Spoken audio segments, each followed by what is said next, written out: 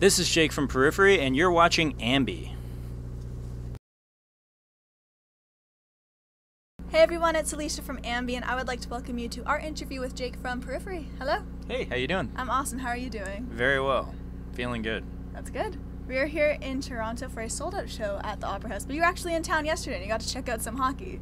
I did not check out hockey. Some of the other guys did, and I was really jealous because it was well, I mean, I got to be careful what I say because I'm in Hockey Town, and they were very stoked about the outcome of yesterday's game, but I'm sure that the denizens of Toronto were not. So, but anyways, I wish I went, but I decided to hang back. But I did my own thing.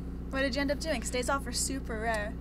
Yeah, I like kind of doing stuff that I would do at home on days off, so that way I kind of get the sense of, you know, it's kind of like an unwinding thing. So I just stayed in my pajamas, ate whatever I wanted, and played video games.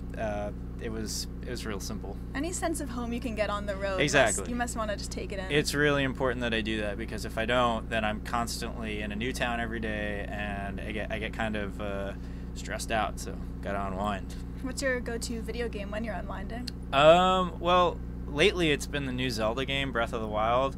If you haven't played it, play it. It's incredible. And then if I can get internet, I have I played GTA Online with my friend Elliot, who is also the singer of Good Tiger, an amazing band you should check out. Yeah, so me and him just kind of make fun of each other and blow each other up and play cops and robbers, and like we're just two man children. We've been doing some VIP meet and greets before the shows. I just got to watch one, and the fans are just so into it. It's awesome. It's fun. It's cool to get to know them. I'm sure you meet some interesting characters when you're kind of mingling with the peripherals. Yeah, I mean, it's so funny to know or to find out what people know about you, because like we're pretty open on social media and stuff. So you know, we will post all of our, you know, personal moments, whether it's with family or friends or stuff we got going on at home. And like I have a dog, and like people ask me like, hey, how's your dog doing, you know, so like things like that. And it's just really cool to know that people follow the band that closely, you know, rather than just focus on the music and the albums and the touring. You know, they're really interested in us as people. So we find that out more so at the meet and greets. Well, before this tour, you were on a Southeast Asia tour, and you were posting some really cool photographs of stuff you were eating. So did you try anything interesting over there? Yeah, I actually ate a deep fried fish on a stick. Okay. And like you'd think that you wouldn't be able to eat the head as well because it's a head, but I ate the head. Was it good? Yeah, it was really good. It was it was basically like imagine like a fish that's fully cooked, but it's like dipped in breadcrumbs, and it has like a lemon in it and like spices, and it was really good. And I would have never done that, except I had hiked 10 miles that day, so I would have eaten anything. Most things deep fried are pretty good. Yeah, so. You can't go wrong. Can't go wrong. Well, apparently there was a tour in the past where for almost every show fans brought you cupcakes. Oh yeah. I couldn't tell if you guys were just joking about when that was said, or no. Why was that? Well, what happened is we did a promo video for the tour that we were doing, and we didn't think that people would actually really take it very seriously, but Misha, our other guitar player, was just eating a cupcake, and I believe he said something like, you know, bring us cupcakes, or like food coming out of his mouth.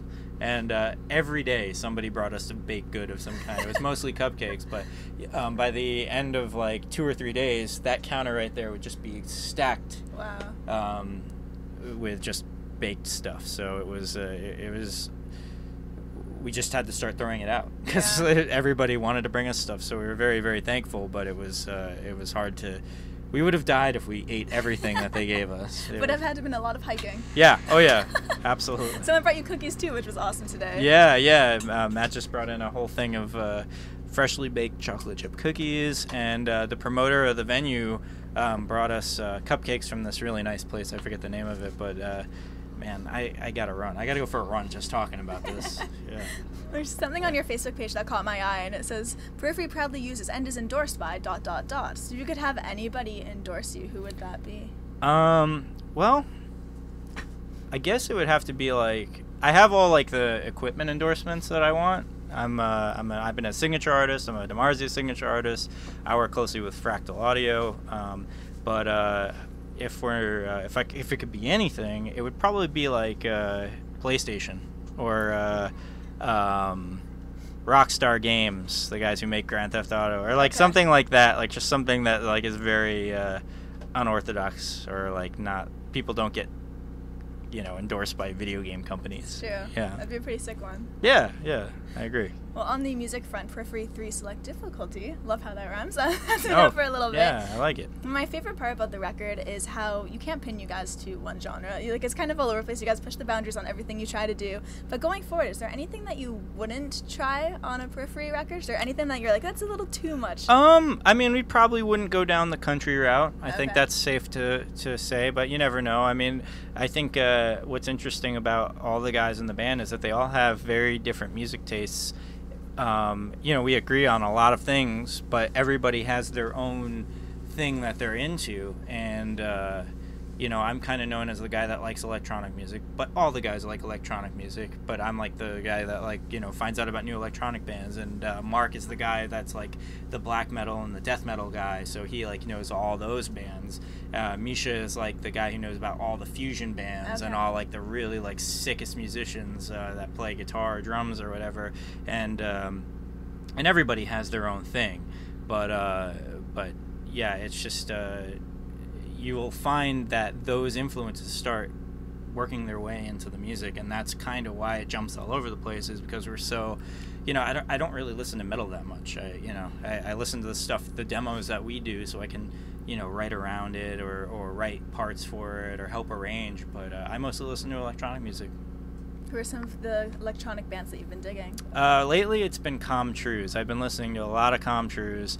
I discovered this new group. They're from Canada. They're called Tennyson. I don't know if you guys know. Yeah, they're really sick. And let's see, who else? Telephone Tel Aviv, and Prefuse 73, and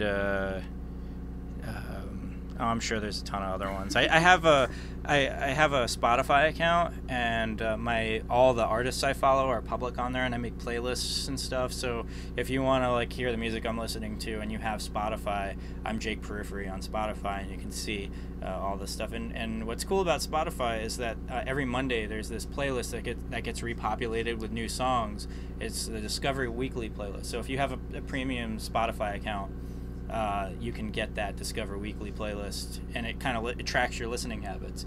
And so for me, it's been tracking my listening habits, and it always picks the best jams. So I highly recommend it. I love how it's that simple now. It is, yeah. I mean, we're slowly working our way to the Singularity and/or Skynet. So we will be destroyed by robots pretty soon. But in the meantime, we'll have some pretty good music to listen to. Yeah.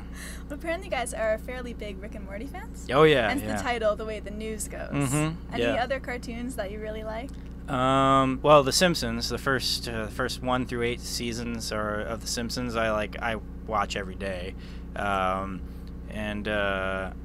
South Park, of course. Let's see, what else? The Critic. Let's see. It's hard to think about animated shows right now. You know what show that's not animated that's hilarious that I think is one of the best shows I've ever seen? Do tell. Silicon Valley. Yes. Yeah. Silicon Valley is one of the funniest shows. Pied Piper? Pied Piper, yes. yeah.